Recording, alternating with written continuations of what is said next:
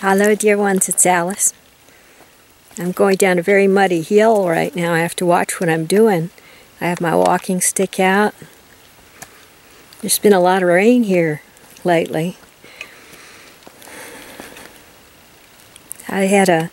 While I'm here out in nature, I have a happy thought. And that is that I was thinking about Dirk Gillebel's beautiful website, just beautiful, very useful. And on it he has a long section about the Devic world, the world of the Devas and the nature spirits and like that. And in it that describes a kind of nature spirit that watches over groups and keeps groups together and keeps all the group members together.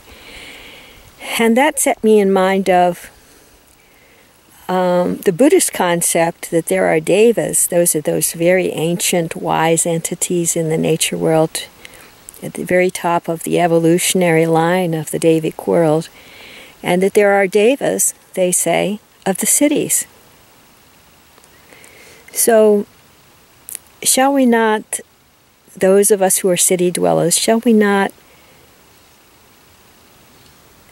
speak to the Devas of the cities and ask them, tell them how much we appreciate their help.